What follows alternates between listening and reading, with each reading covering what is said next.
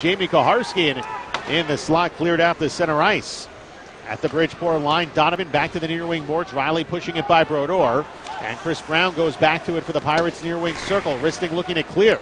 Hit his skate, kept alive in the zone. In the slot, Watkins to Campbell, shooting, blocked in front. Riley fires, and he scores with 11.6 left to play in the first period. Riley got a fortunate bounce at the edge of the left wing circle, and he risks it home for his second of the season. How about that? His second of the season, his second goal against Mark Byzantine this year, and that's one of the best goaltenders in the AHL. And as we get a look on the replay, Riley just found himself with a little bit of space in the slot. He didn't even go for the puck on the first swipe.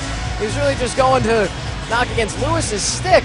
And on the second swipe, he got the puck and beat Byzantine for the 2-0 lead. Yeah, Scott Campbell in that slot trying to actually